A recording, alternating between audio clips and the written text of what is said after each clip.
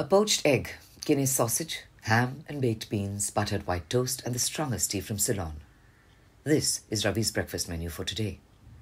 Breaking off a piece of the crust-free bread his mother buys day-old from the Mill Hill Bakery School. The impeccably dressed young master wipes a yellow egg stain from the corner of his mouth. "Still too bloody soft, Palin." Vijay stands by the kitchen table looking ridiculous in a brightly flowered apron. "The egg, sir, or the toast?" "The egg, you ponce!" Binda grins as she stirs her tea with a long stick of cinnamon, knows that her son is just getting warmed up.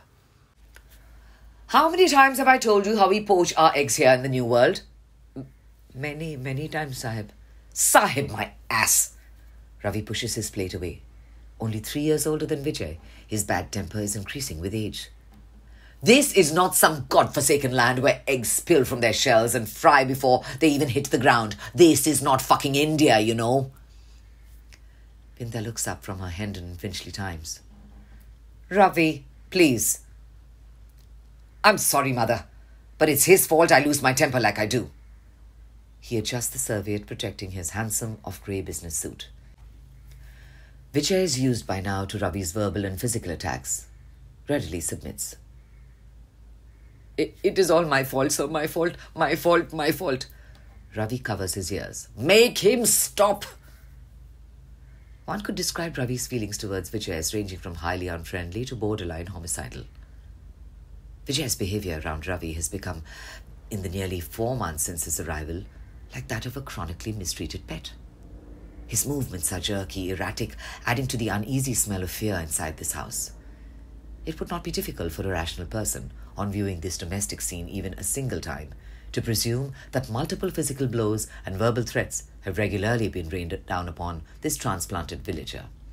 These acts of violence have become everyday occurrences, varied only by the element of surprise and by their degree of severity. Ravi wheels around from the kitchen table, looks Vijay up and down. "What is this thing here, this wretched specimen in front of me?" Vijay dutifully prostrates himself before young Ravi. "Only myself, Sahib, only Vijay." He prays silently to not be hit again. "Stand up," Ravi demands, grabbing Vijay by his scrawny arm. "Where do you think you are? Some chicken-scratching farmyard back in Chennai?" Vijay responds politely in the tongue of his new masters, with which his keen ear has rapidly become more familiar. "I am not from Chennai, Mr. Ravi, as I have told you many times before. I am from the village of Chettipattu, some 200 kilometers in the southwest." "I don't give two shites where you're from, you cheeky bastard." Binda continues scissoring Marks and Spencer discount coupons from the local paper.